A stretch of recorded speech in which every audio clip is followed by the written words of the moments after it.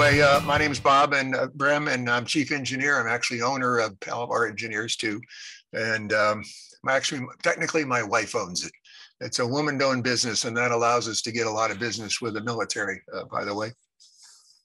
And we're going to be talking about end-fed antennas and give you a little recap tonight and kind of show you some of the options, because there are a lot of different types of antennas that are called end-feds, but in fact, they are something different. So we're going to give you a highlight into that tonight. So thanks, Pat, for giving us a little history, but I didn't found Palomar. It actually was founded by Jack Althoff's K6NY, who was a CW crack operator until he passed away in 2013 at the age of 92. But he founded it in 1965, just about, I think MFJ was 1966 or 67.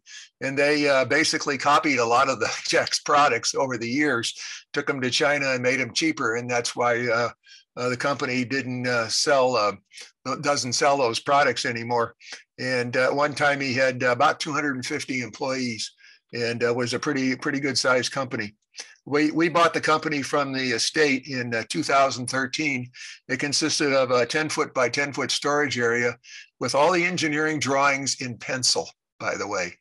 Jack always wanted to erase his mistakes, and so everything was in pencil. So I have all the schematics, all the products, since the inception of the company in 1965. And to the extent that I put those manuals together and I put them on the download section of our website. So if you have any of the old Palomar products, and probably some of the ones you've never heard of, they're up there. And it's pretty interesting to look at some of the innovations that he came up with way back when.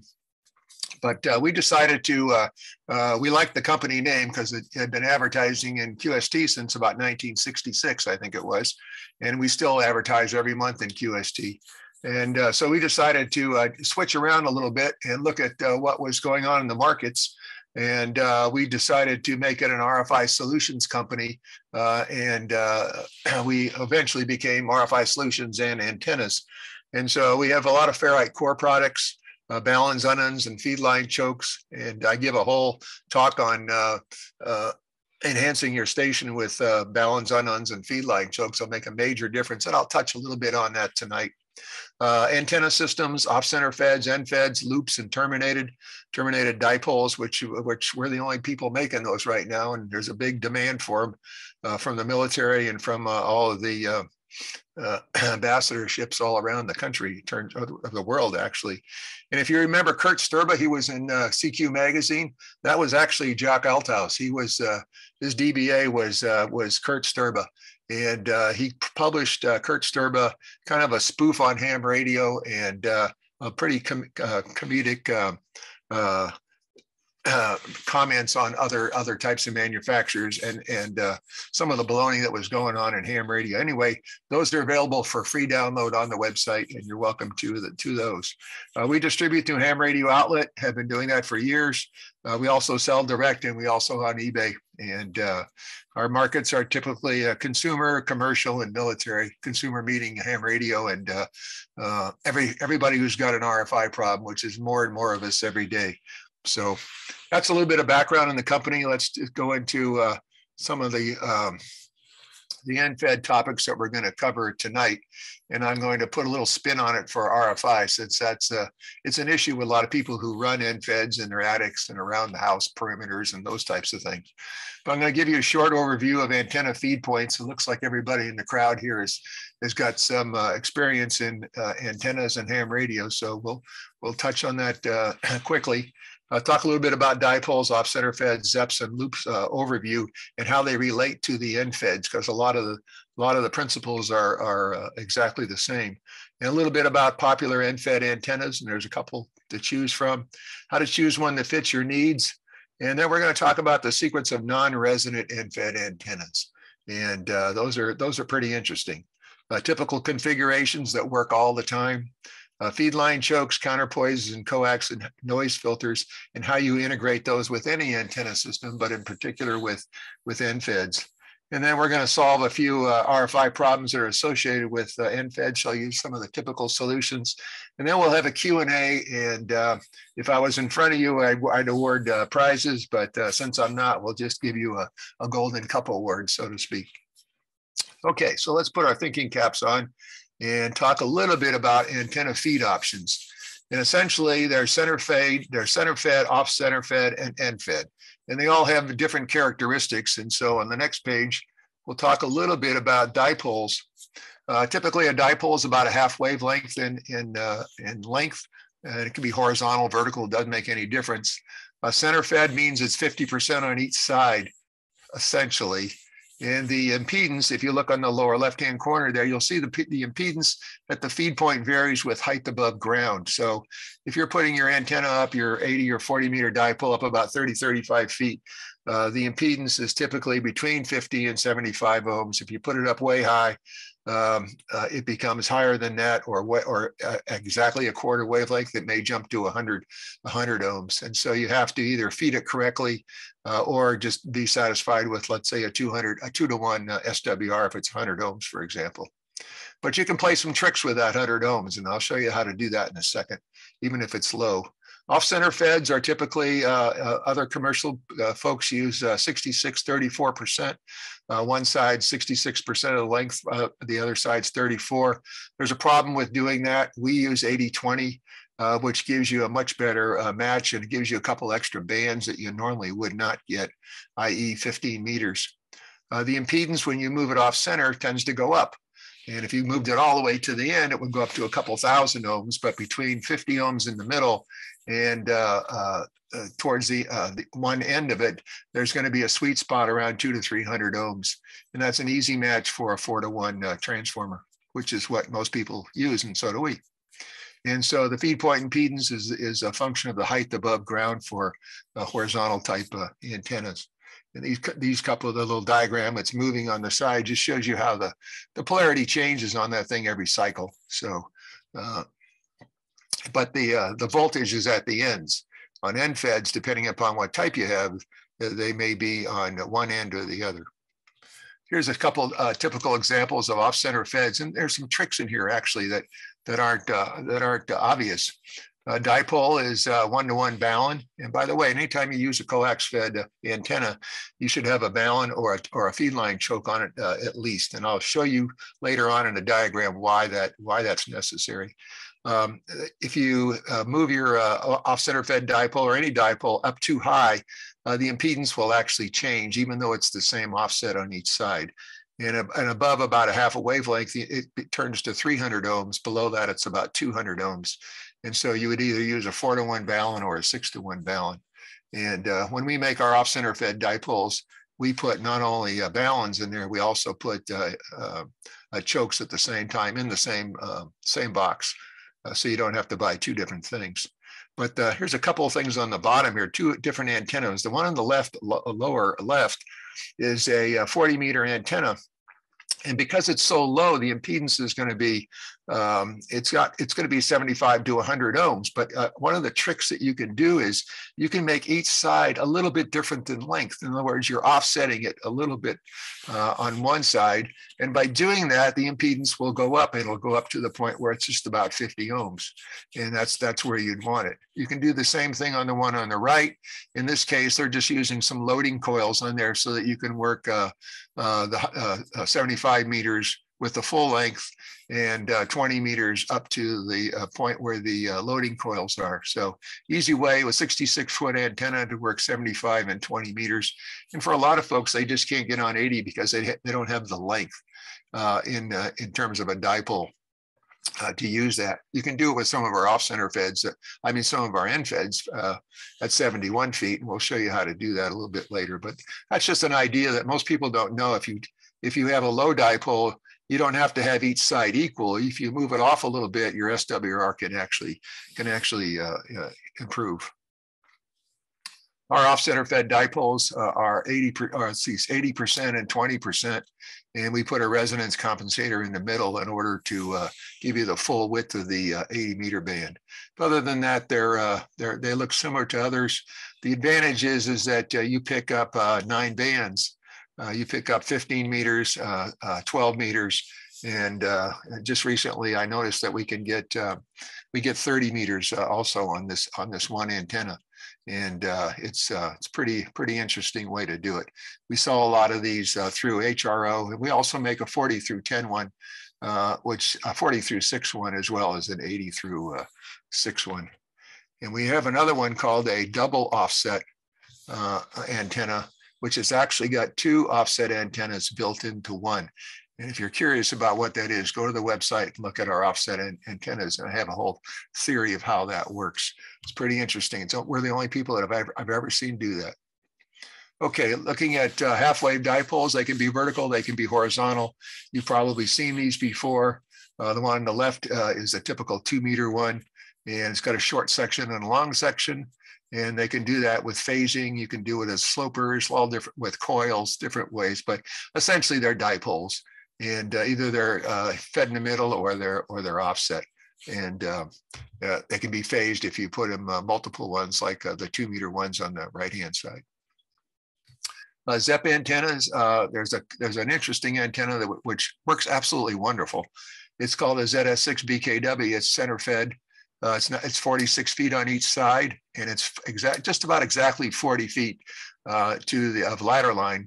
And believe it or not, on about 5 bands, that thing is absolutely 1-to-1 or 1.5 to 1. It doesn't really vary. You don't really need a tuner with it at all.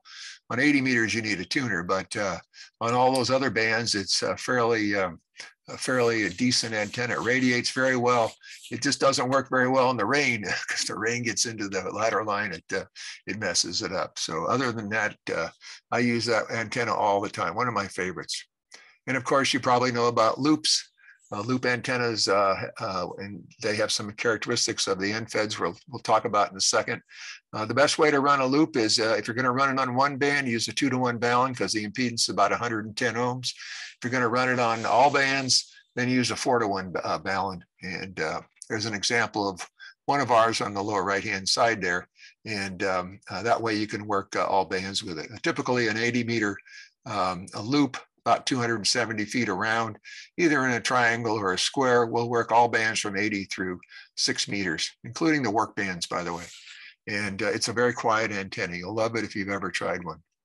All right, now let's talk a little bit about end-fed types. There's basically 3 different types. There's the end-fed ZEPs, which we'll show a picture of, end-fed half waves, which tend to be pretty popular these days, and they have their pluses and their minuses. And then we have the non-resonant end-fed. Believe it or not, a resonant antenna and a non-resonant antenna can radiate just about equally as well. But there's a lot of good characteristics of the non-resonant ones. That's non-resonant in the ham bands. It's resonant somewhere, obviously. So you've probably already seen the end-fed half-wave ZEP. Essentially, it's a half-wave antenna, and they're voltage fed. They're end fed at the end. So that means that you've moved the feed point all the way out to the end. And that's where the high voltage is. And therefore you have very high impedance. Well, you can match this end fed ZEP several ways. One is you can use a fancy transformer up there, like we'll show you in the next description of the end fed half wave. Or you can use any quarter wave section of transmission line. It could be coax, could be ladder line, could be wide ladder line, small ladder line. It doesn't make any difference. But one of the characteristics of quarter wavelength transmission line is if you short it at one end, the other end's going to have high impedance. All right, and that's exactly what's done here. And so if you take your coax and you go up from the bottom, which is 0 ohms, you will find a point where it's pretty close to 50 ohms. All right, and that will match very well on the end fed, and it works very, very well on even harmonics. So it'll work on 80, for example, 40, 20, and 10 with the same antenna. All right, as long as you're within the quarter wavelength or multiples thereof on each one of those bands. Typically, though, most people run them as a single band antenna. You can use multiple bands if you put it into a antenna tuner. They're very friendly in terms of how you put them up. They can be horizontal, vertical, or whatever, or zigzag, and they'll still work just about the same thing. One of the things that you do need, though, is you do need a choke on it at the wherever the coax attaches to the feed line, or the antenna feed point, rather. Okay, let's move on to, here's a couple more examples. You've probably seen J-poles.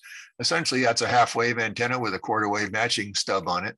And you're tapping it up so far to get the 50 ohm point. And it's very obvious right here on the, this is a 440 megahertz one. It's shorted here. There's a quarter wavelength on one end, and there's a quarter wavelength plus a half wavelength on that. And they're moving up the tap point until they get right to 50 ohms. And at that frequency, you only need a single ferrite in order to be effective. We'll talk about that in a second, but that's enough of a choke at that frequency, because one of these beads at that frequency has an impedance of about 500 to 600 ohms, which is plenty at that frequency. On 80 meters, you'd need 15 of them, but on this frequency, you only need one or two. And Cushgraph, the R5, R7, R9, these are basically the same thing. It's half wavelength with a little skirt down here, and it's fed with a feed point right there. So that's essentially an end-fed ZEP antenna. All right. The end-fed half wave now is a completely different antenna. It's similar, but it still has to be the right length. Okay, it has to be a half a wavelength with or without a loading coil on it. All right. It typically works very well on the harmonics. So it would work, if it's cut for 80 meters, it'll work on 80, 40, 20, and 10. All right. But you're going to have to use a tuner, or you're going to have to play some games. And that's what they've done with that coil up there. They've physically shortened it on some bands and electrically shortened it too. But on the 80 meters, it uses the entire wire plus the loading coil plus the additional part for 80 meters. And that's how they can make it work on multiple bands. Generally, you still have to use a loading coil. I'm not a loading coil, but an antenna tuner to get all the bands with a reasonable SWR. Some bands will be high with a half wave, some won't. One of the cons is it's long. You got to have 135 feet to make 120 to 135 feet to make it work on 80 meters. It's got a complex matching unit, and we actually make the 49-to-1 balance for the or ununs for these, unbalanced to unbalanced. And one of the issues with making these is they're not very broadband. You can make we make ours about 20, 25 megahertz wide, but they're difficult to make with high power and work a very a broad frequency range. A 4-to-1 or a 1-to-1 or a 9-to-1, you can make those work from 100 kilohertz to 2 meters. At least we can. And most people can't do that, but the 49-to-1s tend to be, maybe 3 to 30 megahertz if you really got a good one. The other disadvantage is you have a lot of high voltage there, so you can't use the matching unit low, or at least if you do use it at a low level altitude, like 2 or 3 feet, you want to make sure that kids and animals and stuff don't have access to that feed point, because there is high voltage there. It's a voltage-fed antenna. And the currents, the voltage is low in the middle, but it's very, very high at the ends. And so you just have to make sure it's not in the way of anything that can get in touch with it. You still need to use a choke. An example of one of our chokes is a maxi choker there. It's about, that's rated at 3 kW, and it provides about 40 dB of choking, which is absolutely the best in the industry. The matching unit does get hot with power, and actually physically warm, if you, particularly on the non-harmonic work bands. And you just got to be careful you don't heat it up. You have to use 3, 4, 5 rings of toroids just to work, 1500 watts. And so you got to be careful with those. A lot of people make these themselves because they're very expensive commercially, typically a couple $100. Ours aren't, but most other people charge a couple $100 for a expensive 49-to-1. The other alternative is a non-resonant end-fed antenna. And one of the reasons that we use that, and we actually make the whole antenna system, whereas we don't make the end-feds because of the liability of the high voltage, we use the non-resonant end-feds. And what the principle is that if you are resonant outside the ham bands, all right, let's say 8 megahertz or something like that, inside the ham bands, the feed point becomes very close. You can choose a feed point length so that an antenna length rather, so that the feed point is very close to 400 to 500 ohms. All right. And so that means you can use a simple 9-to-1 balun or unun that matches very, very easily. And so that's the principle of what we're using. They're easy to deploy. And by the way, you can work 80 meters with a 71-foot antenna versus a 130-foot antenna. And that's a big deal for people who are in homeowners associations or condominiums, or they want to put it in their attic or run it around the periphery of their house or something like that. They just don't have that amount of footage to do 130 feet. So 71 feet works really well. They can run it out in the eaves, and they can just feed it right next to where their station window is, for example. They will work the work bands, and they will not heat up on the work bands, okay? They're very stealthy. There's lots of different configurations. I'll show you some of those in just a minute. And they're safe and simple, and it's low voltage matching. Still, you don't want to touch it, of course, but it's a current-fed antenna. It's not a voltage-fed antenna. Therefore, it's much easier on the environment. One of the cons is basically the coax becomes part of the antenna. Now, if you think about it, this is really an off-center fed antenna. The long part of the off-center fed is the vertical wire, and the horizontal, in this case, it's actually the physical wire. But the short side is actually all the way from the antenna matching unit toned down, and you can see down in the bottom here, there's a choke. This feed line choke from this distance here, this is the short part of the antenna. This is the long part of the antenna here. So you essentially have chosen a point on that feed, on that dipole, so to speak, that gives you impedance in the ham bands, typically around 400 to 500 ohms. You see?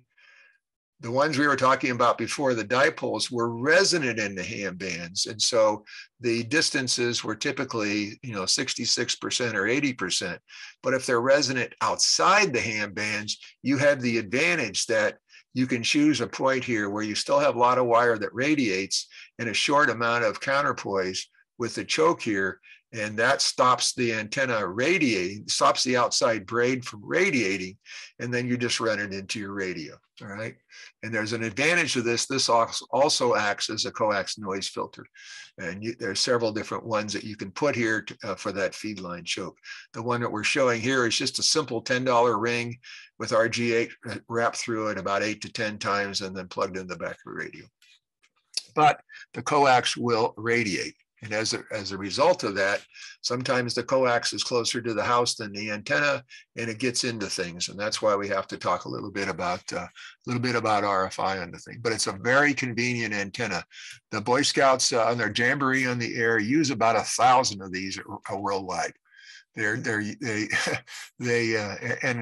came to our QTH, and they wanted an antenna that they could use portable, and like the Parks on the Air and the Summits on the Air, all those guys are using this too.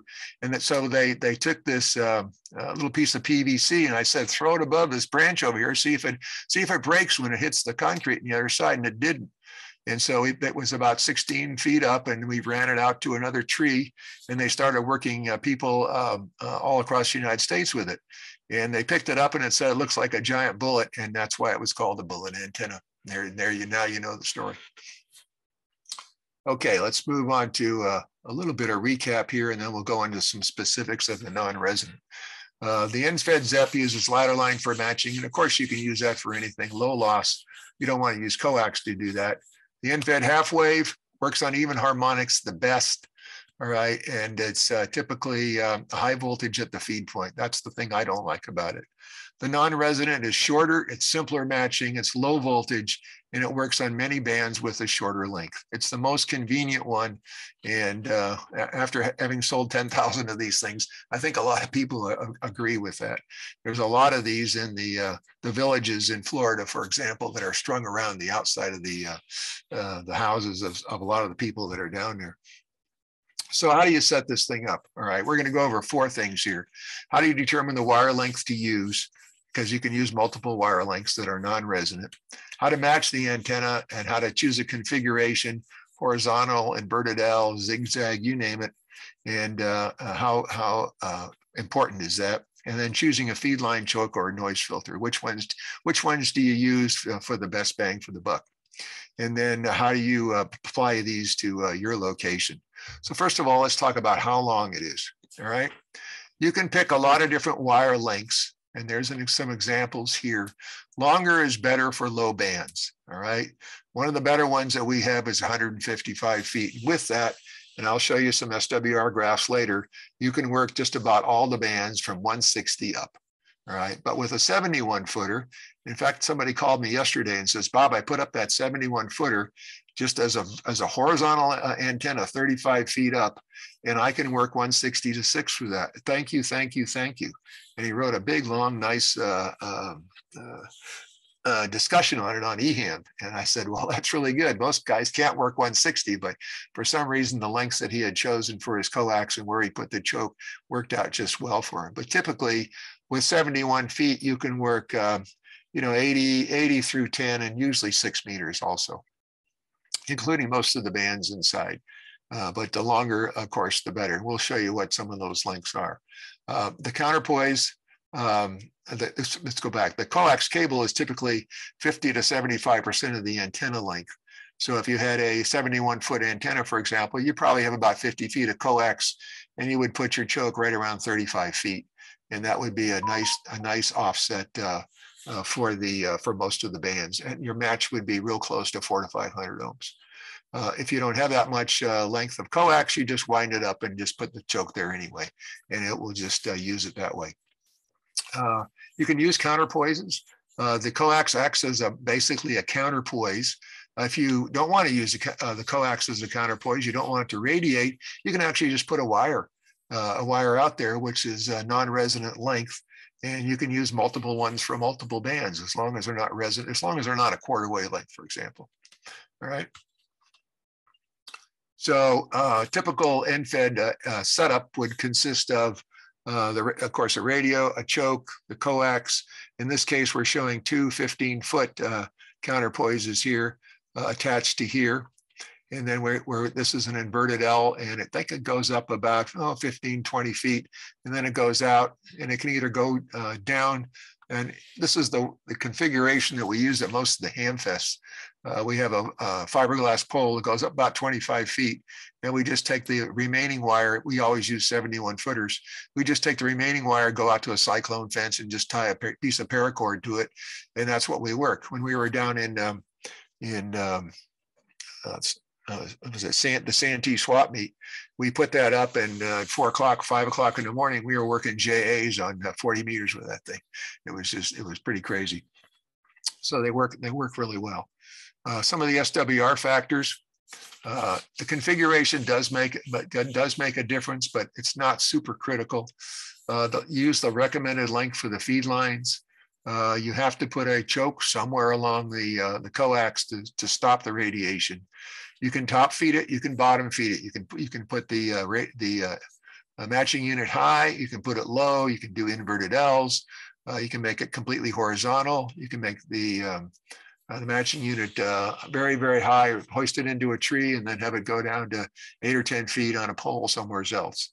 The length and the number of counterpoises sometimes makes a difference, particularly if you just have one band that just won't come in SWR wise. Where you like it, you can just add an additional counterpoise to it until and choose a length that makes that particular band work. It's okay to have multiple lengths and multiple counterpoises, because on a particular band, the RF will just choose the one that's the lowest impedance. So I'm going to give you some examples next of typical lengths of the antenna and what you can expect for SWRs. So here's a 55 footer, and this is a graph of, this is the SWR 3-to-1 line right through here. This is actually, the red line is the SWR, and it's sweeping from 1 megahertz up to 61 megahertz. And so here's the bands: 6, 10, 15, 20, 80, 40. So not real good on 80 meters. The SWR is pretty high. On 40, it dips just about, a little bit, about 3-to-1. And then anything above about 20 meters, the SWR is less than 3-to-1. So that's a short length, but the antenna tuners in most of your radials will tune that out, and it shouldn't be any problem. Now, if you step up just a little bit in length and go to 71 feet, what you'll find is, and by the way, we've changed the graph a little bit. This is the 2-to-1 line. This is the 3-to-1. This is 2-to-1. So if you follow the 2-to-1 all the way across, just about every band is less than, this is through 6 meters, by the way, is less than 2-to-1. All right, even 15 meters here, and even 40 meters. 80 is still about 3-to-1. It's just still a little bit short for that, but still all the bands are less than 2-to-1. You virtually don't need a tuner for any of those. And this configuration was 25 feet vertical on a fiberglass pole, and it was out 52 feet to a 10-foot pole. There was about 100 feet of coax, and the choke was at the 43-foot level, and we had to use a tuner on 80 meters. Other than that, beautiful antenna. You hardly even had to touch it. And this was only 71 feet, by the way, and you were able to work all those bands. If you go up a little bit longer, all right, go to 92 feet, magic starts to occur. All right, so here's the red lines of the SW. This is the 2-to-1 line, but look at this: 160, 80, 60 meters, 40 meters, 30, not quite. It's still under 2-to-1. 20 is pretty low, the low part of 20. But most of the bands are coming in here under between 1.25 and 2, all the way out to, in this case, this is 10 meters, all the way out to 31 megahertz. I didn't do 6 megahertz or 6 meters in this one. And that's 20 feet vertical, 72 feet out, 2 counterpoises. And then we drove a little counterpoise with a 24 inches long. We just took a nail and drove it into the ground. And this is the SWR that we got. So very, very useful. And it's only 92 feet long, and you get 80 meters. And it looks like part of 160 also. If you really want to make it on 160 and virtually without an antenna tuner, and again, this is the 2-to-1 line is right here. So if you follow that across, the 2-to-1 line is right there. And these are all 1.5 to 1.25 all the way out. And this is 1.1, 40 meters is down here at 1.25, 80 meters is 1.1, 1.2, and 160 is below 2 meters for the whole band. All right. So you can see it doesn't take a lot of antenna in order to get on just virtually all the different bands. This is just a table. And by the way, this PowerPoint presentation is on the website. It's under tech support and it's under presentations. And I uploaded it this morning. So it's in Adobe format and it's also in PowerPoint. So if you want to review it or look at any of these charts and stuff, they're already up there. This is just a chart of how long the wire length is, where you put the choke, and what the total antenna length is.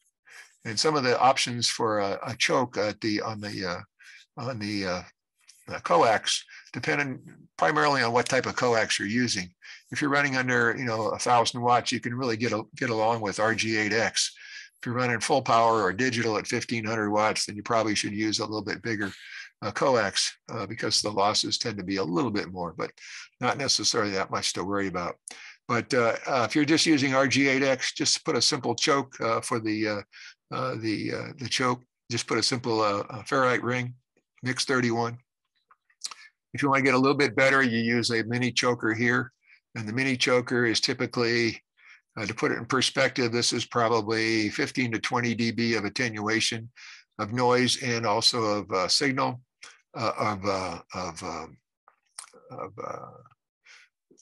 as working as a stop sign. It has nothing to do with the signal going through the center. This one here is right around 25 to 35 dB, and this one goes up to 48 dB. It's absolutely, it'll quiet down your radio like you've never heard. It's pretty good. Can't keep those in stock.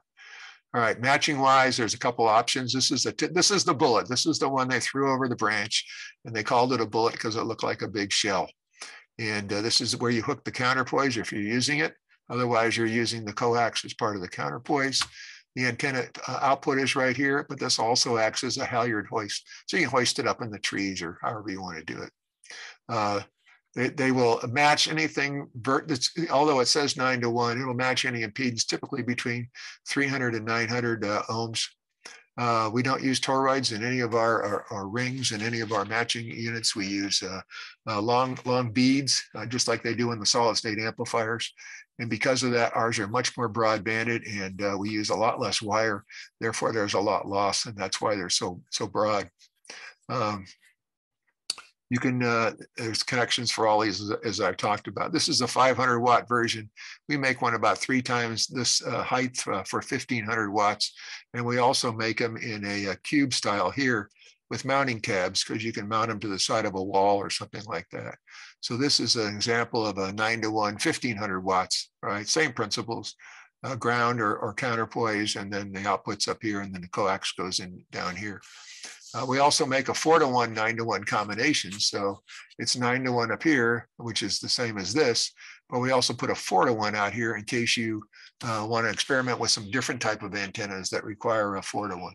And those are pretty popular. Both of these are sold through HRO, or you can buy them direct, and they're in the $90 range. They're not very expensive.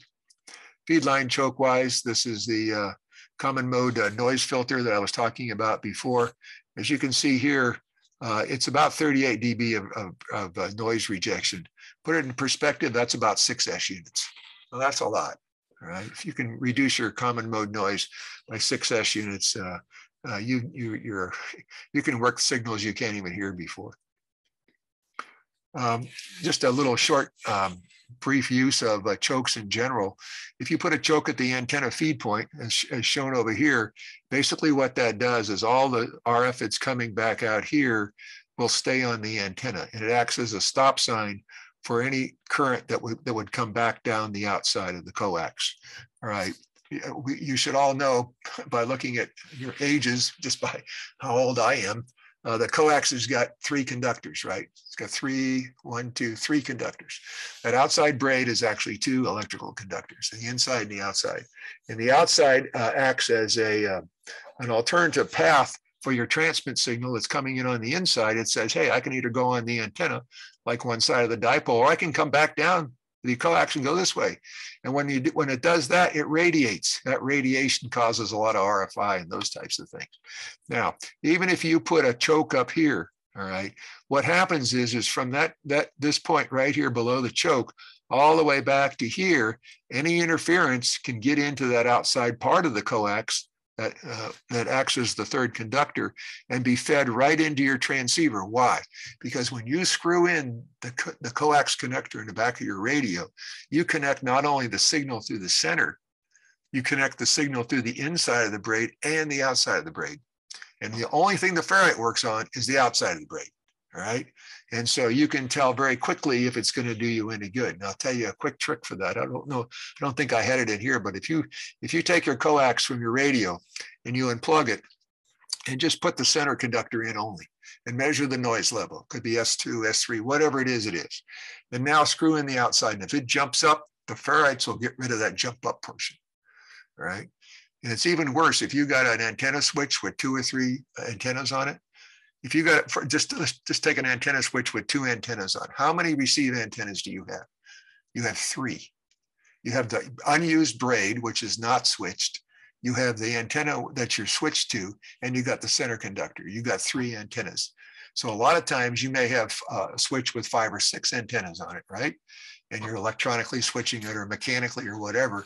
But you gotta, and they're all over the property, but you may have an antenna next to somebody on one side, and they just turn on their grow lights, and you're not even using that antenna. But guess what? You're using the antenna on the other side of the property, but the braid of that coax is coming right into your radio. All right. So the only way to solve that problem is you got to isolate them all before the switch. All right. You got to put a choke in every one of them before the switch, or disconnect them. And there's no antenna switch that I know of that separates the braid and the center conductor when you switch from antenna to antenna. All the braids are always connected together. All right, it's a common ground. Well, it's a common ground. It's all those antennas hooked together too that you don't know about, or you don't even think you're choosing. Well, they're still there, unless you put a choke in every line, and then they go away. and you don't have that problem. All right, very, very subtle, but it's one of the ways that DXers stay DXers, the good ones. These are the different types of chokes. We talked about those a little bit earlier. Typically, you want as much resistance in these as possible. And if you don't know anything about ferrites, you can look at my other talk or download it from the website. But ferrites are basically frequency-dependent resistors. That's what they are. So they have different resistance at different frequencies. All right. So at the low frequencies, these, if this was put on, let's say, an 80-meter antenna, each one of these is roughly 50 ohms a piece. So five of them, they're just like resistors they add in series. You'd have about 250 ohms. However, at 30 megahertz, they're about 150 to 200 ohms each. So they're almost that's 1,000 ohms. And the rule of thumb, in order to have a measurable difference, is you need at least 10 times the line impedance. So if you have a 50 ohm cable, you need at least 500 ohms. If you don't have 500 ohms, you won't be able to tell the difference. All right.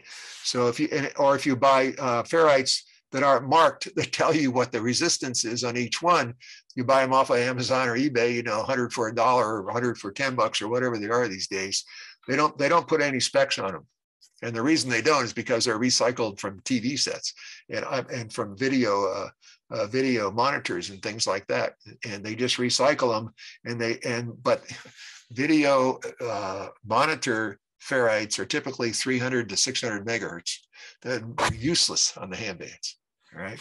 We're the only company that has actually the resistance by frequency on ours that's labeled. So just FYI. If you take a ring like this and you put multiple turns through it, you typically get 1,000 to 4,000 ohms. That's a quick and dirty. This is a $10 solution. These are about $6 a piece. So you're actually much better with this with a smaller cable than you would be with this. So this would be used, for example, between a radio and an amplifier. All right, really useful for that. All right, or it could be used as the choke on an end-fed antenna on the coax. All right. The noise filter, on the other hand, puts both of these to shame. These are typically 38 dB, 6 S units. These are about 2 to 4 S units, and this is about 1 to 2 S units, depending upon what the frequency is. All right. But the rule of thumb is you need at least 500 ohms. 1,000 is much better, and that's what you should shoot for. So on 80 meters, you would need 10 of these, or you would need, this ring would be adequate on that frequency. They also make bigger holes in them so you can run the larger cable too. But in most cases, you're better off going with something with connectors on it. This is a typical choke. And if you look at the frequency, remember I said they're frequency dependent resistors. Now here's an example of, let's see, this is very similar to this choke down here. And you can see this is the resistance. All right, and you can see by frequency, it goes down. This is 10 meters right here. This is 6 meters. So by the time you get to 6 meters, it's down to a very low value because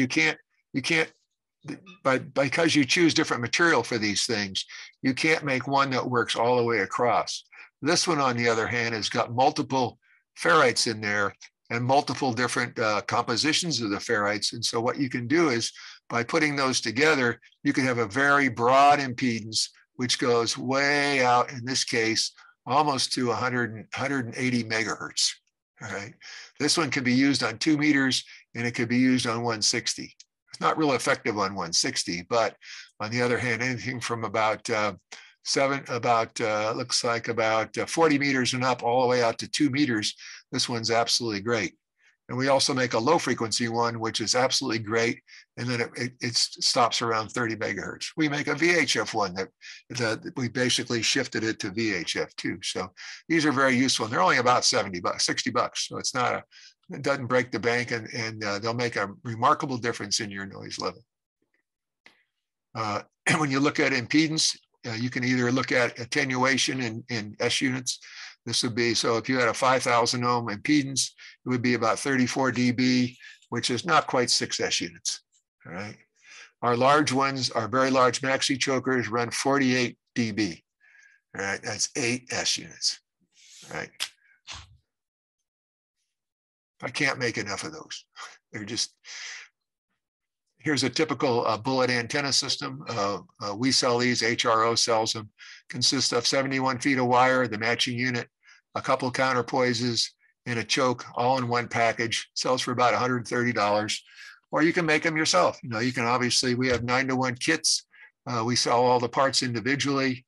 You can buy just the antenna without the noise filter and all the other stuff. Counterpoises you can buy separately. You can buy these separately. These are the noise filters, and these are the rings, of course. You don't get the coax, but you get the rings. But you can buy them all individually and supply your own wire however you want to do it. There is on the website under technical support, if you go into the section called antennas, you can actually download the entire antenna configuration manual with about 10 different lengths and sizes with SWR graphs and all different types of information on how to configure and put these things up. All right, so it's really useful information, and you can use our parts, their parts, whoever's, but it's a great antenna is all I'm telling you. It's very useful. I'm going to tell you a few things about what happens if you do have the antennas real close to the house. You put them in the attic, for example, and suddenly your wife can't watch Dancing with the Stars anymore, okay? Or something like that, which is a real common issue. In my case, I had a touch lamp in my wife's bedroom that kept going on and off on 160 and 80. And I solved that problem, but it took me a few ferrites to do it. But there's other issues. So not only do you cause RFI to them, they can cause RFI to you. And things like anything made by LG refrigerators, washer dryers, Roku systems, their power supplies tend to be real noisy. They're fed into the AC power lines, and therefore the AC power lines act as their antennas, and they're the little transmitter. Routers have that issue sometimes. Computers, any electronic appliance that plugs in there, mixers, those types of things. Refrigerators are real common. Dishwashers, even some microwaves cause that. Plasma TVs. But you can fix all those problems very simply and inexpensively. In fact, if you're really good at creating RFI, you may even get an award. And so we have an award that you can download on our website. It's called the Worked All Neighbors Award. Okay. And it goes to your amateur radio station, and you get endorsements for 5, 10, 25, 50. All right. And we'll sign it for you if you want.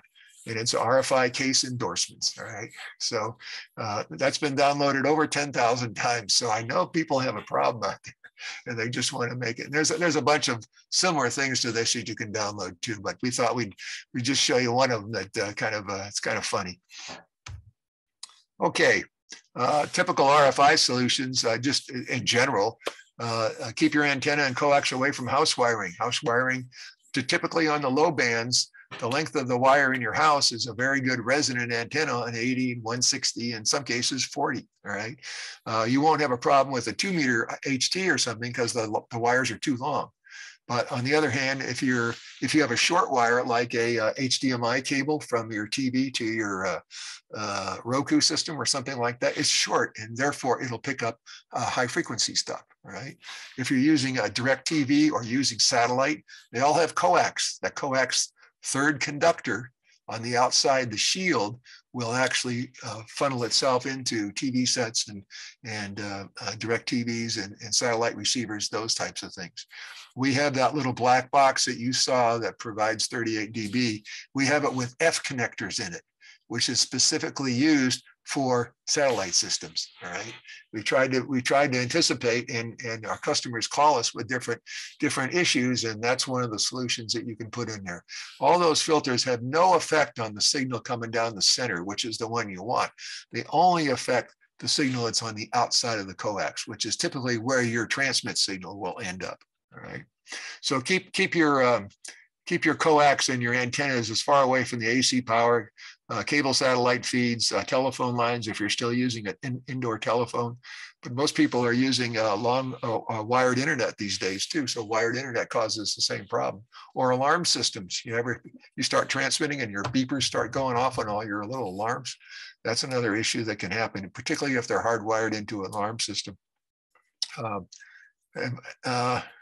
I'll take questions a little when we're done, as many as you want, guys. So you can use Palomar kits, or you can, or any type of ferrites to do these, as long as you get the right ones.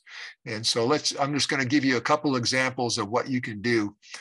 We have transceiver RFI kits, which do two things. They keep the RF in your radio, and they also get rid of noise coming into your radio from computers, digital noise filters. We use them on the DC power lines. In this case, we have a ring that's on the the cable coming in, very similar to what we were talking about for the end-fed antenna. And then we have different little clip-ons here that go on the DIN cables and push-to-talk to amplifiers and stuff. Well, likewise, linear amplifiers are the same way. You probably will believe me, because we've been hams for a long time, that all the RF that's supposed to go out this big cable doesn't always go out the big cable. All right, 90% of it, or 95% will, but some of it leaks through and goes out through the different conductors, and even back through the AC power lines, and then it gets into those, and they act as transmitting antennas for your linear when they're not meant to. So by putting little stop signs on here, we have linear amplifier kits for virtually all the amplifiers by brand. And if we don't have a particular brand, we have generic ones that essentially work the same way. And we have it for AC amplifiers, solid state, and also for DC type of amplifiers. Your neighbor may have some issues, or you may yourself. The alarm system RFI kits, home theater RFI kits, these go on all the different inputs that you're using. This is an example of one on the AC power line. Computer RFI, if you have a hub or you have a router, routers and hubs tend to be noisy, or they can be noisy. But here's another interesting little fact. At nighttime, a lot of our computers slow down on the internet. Well, why is that? Well, sometimes it's just because there's a lot of people on the network, but a lot of times it's because everybody's flipping on all the stuff in their houses, and it's causing interference. And that interference is either coming in on the coax line, if it's hardwired Ethernet, like a Spectrum or something like that, or it's coming in off a satellite, or it's coming in off of a hardwired telephone line. All right. That interference gets in there. And what happens is it's error correcting a zillion times now, whereas before, when the appliances were not, it's not error correcting as much. So it appears that your computer's slower. Well, if you start putting ferrites on your router, okay, guess what? That never gets into your router, and therefore it doesn't sit there and error correct all day long or all night long, because everybody's turned on everything.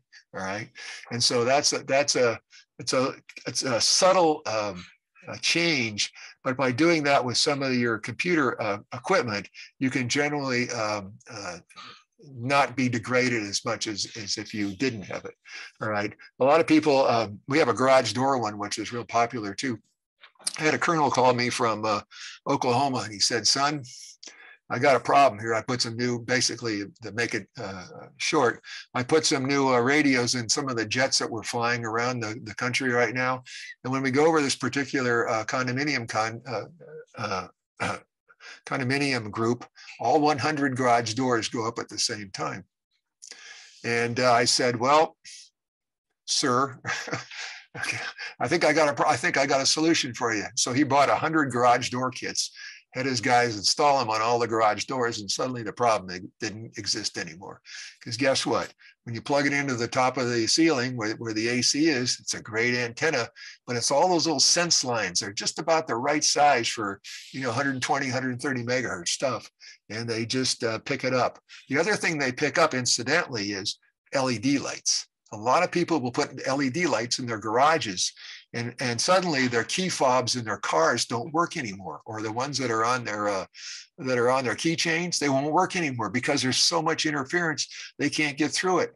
All right, so we actually have an LED light filter. It's only $10, but you just put it internally in where the light transformer is. You put it around there, and the problem goes away because it back feeds into the AC power lines, which then become the transmitting antennas. You see, I've had so many of those calls. I finally came up with a little kit for it, and if you put in 10 lights, you need 10 filters. But that's a simple thing, and then your wife can open the garage door again. Okay. And you can have dinner. All right, so some of these things are just, they're obvious, but they're very simple questions to it. So you're essentially using ferrites as little stop signs to stop that stuff either from coming in or going out, and that's the part of it. So I'm going to have a few little questions on a quiz here if you've been paying attention. I'll just go through a couple of questions. What characteristics of a non-resonant antenna make it superior to a half-wave end-fed? Half-wave end-feds are very popular, and a lot of people use them principally on one or two bands, not on all the bands. First of all, the non-resonant will work on even and odd harmonic frequencies. Well, that's true. The half-wave has a complicated matching unit with high voltage. Non-resonant has a simple matching unit and lower voltage. Yes, that's true. The non-resonant can work the work bands. Yes. The non-resonant antennas radiate as well as resonant antennas. People have called me to task on that. And I have meter readings on that show that's exactly the truth. All of the above are true. None of the above are true. I have no idea. I was asleep during the talk. So the answer is E. It's all of the above for those of you who have been paying attention. All right. Okay. Question number 2. Where do you place the feed line choke on a non-resonant end-fed antenna? All right, right below the matching unit to choke off all the shield radiation. Well, guess what? Then you're choking off half the antenna, right? Nope, that can't be right. At the radio end of the coax, about 30% of the coax plus the antenna wire length. Well, that sounds like a pretty good answer. In the middle of the coax length to balance the radiation. That's one of those things that you always say, this is a false flag type of thing. Between the antenna tuner and the transceiver. I don't think so. End-fed antennas don't need feed line chokes. All right. Anybody got an idea on that one? It's probably B, right? I like B. I like B. There you go. Go to the head of the class, Pat. All right. Number 3. What's one of the best kept secrets in ham radio? All right. Ladder line has more loss than coax. No, don't think so. An antenna has to be resonant in the ham bands to radiate in the ham bands. No, all ferrites work on all frequencies, so you just buy the cheapest one there is. No, coax noise filters reduce common mode noise level in your receiver so you can hear more stations. Not bad. All extra class hams go to heaven. Yes. Yeah. Yeah, the proper answer is D, okay, for those who've been paying attention. Okay, one more, all right. I got you. Which company is your best source for end-fed antennas and RFI solutions? Quick answer, you should all get this one. All right, there you go. That's our contact information. How do you get a hold of me? The presentation's available on the website. You can download it, play with it, give it to your friends or whatever. And that's all I got to say, but I'll be here as long as you want to answer questions. And I'm going to stop sharing. So I'm back to you. Well, I have a question right off. When we talk about the choke location on end-fed antennas, yeah, I know that it's going to be, close to the, the transmitter, 30% of the length.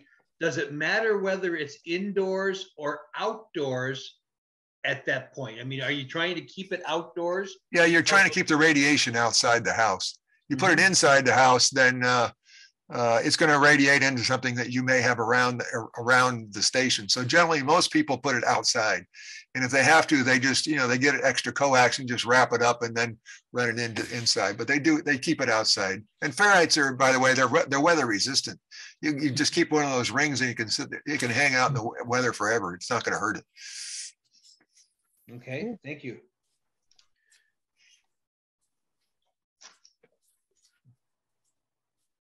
Go ahead, Claude. No audio, Claude. There you go. Now go ahead and repeat it again.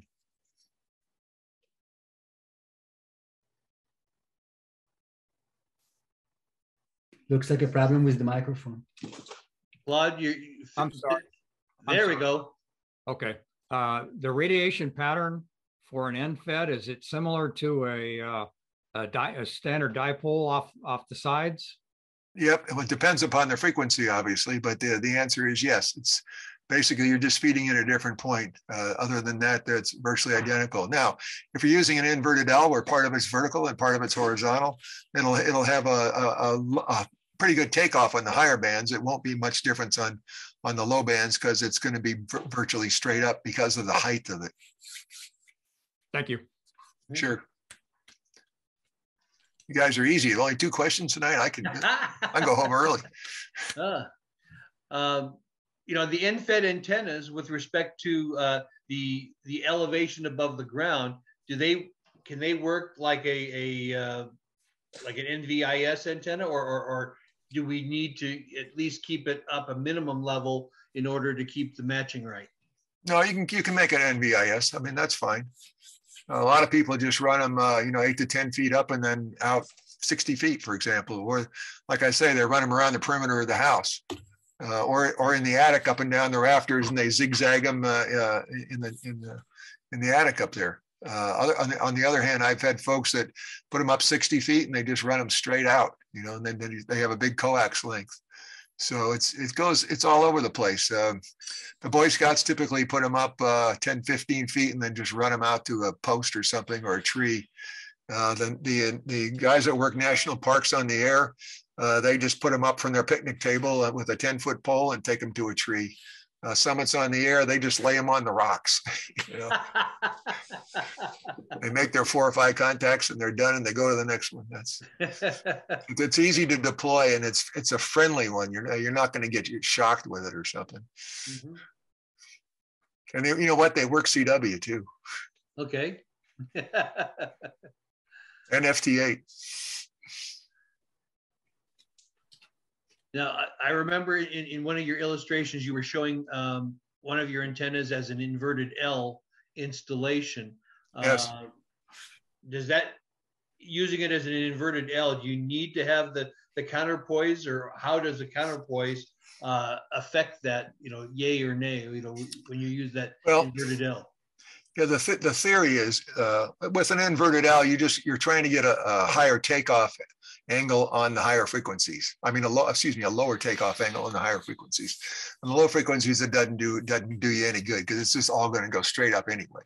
So you can use a counterpoise. Typically, you just use the coax as a counterpoise. That's it. That's really all you need. But it may be because of soil, or you're next to a metal structure or something like that, and you're trying to work a particular band, and you just can't, no matter how you mess with it, it just won't do 40 meters or 20 meters, or it's outside the band a little bit. So what you do is you add an additional counterpoise to it. It's kind of like having parallel dipoles, right?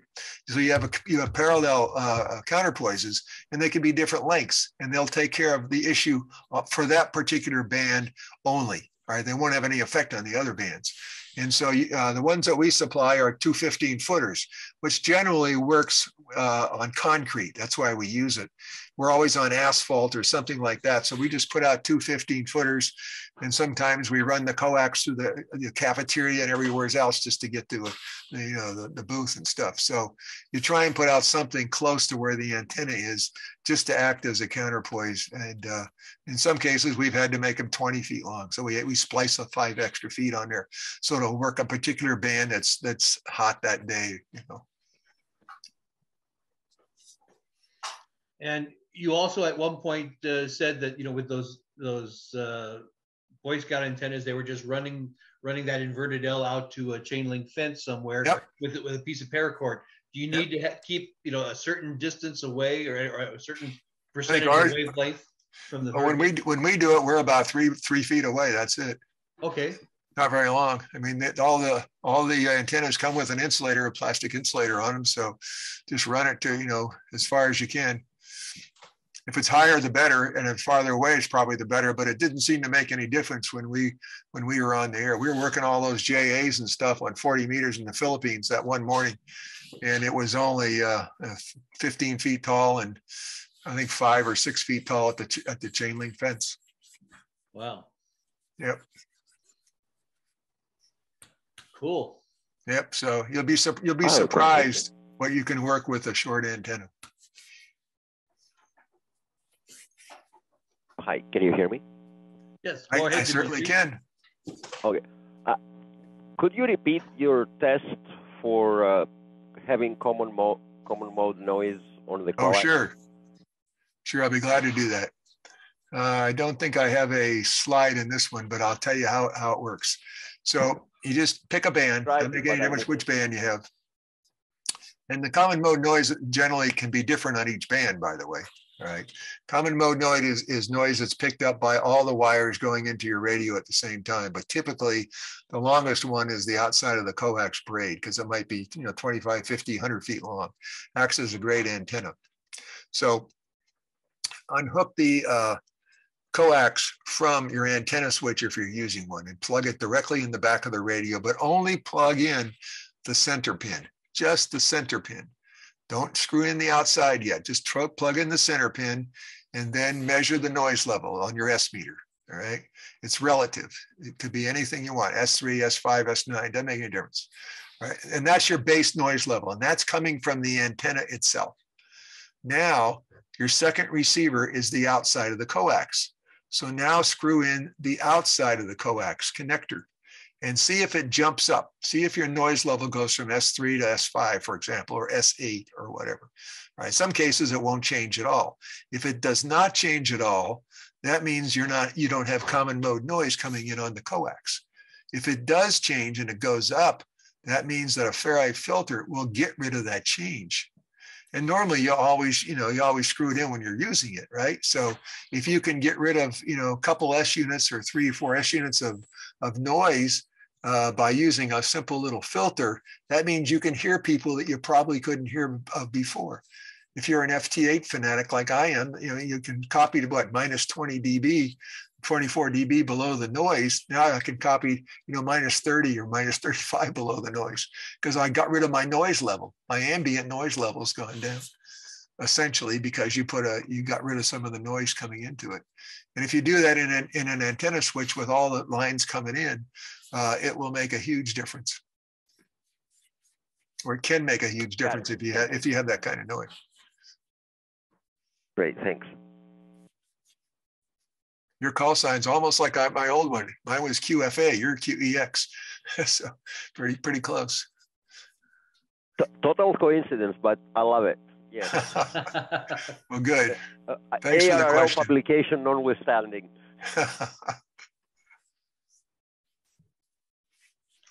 Any other questions of any other general nature? I've been a ham since '63, so try me.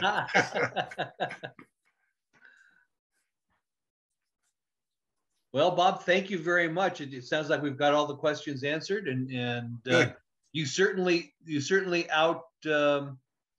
outlast all of us with respect to longevity as an amateur. I just turned 40 years last month, during our meeting that I've been licensed. So 63 certainly beats my 82. Well, congratulations. 63 was a great year. I was born. You were born. Yeah, you weren't licensed, Dimitri. I was born in '63. Wow. Okay. Well, once again, Bob, thank you very much on behalf of the Santa Clarita Amateur Radio Club. We do appreciate. Really appreciate you coming out. Yep. Palomar's going to get some money from the club. I saw some things I liked what we were looking at here. Well, there's over 350 products, so take your pick. There's lots of different ones, and we come out with new ones all the time. So really appreciate it. All right, guys. See you 73s to everybody. You bet. I'll catch you later. Bob. Good night, and thank you very much again. You're welcome. Bye-bye.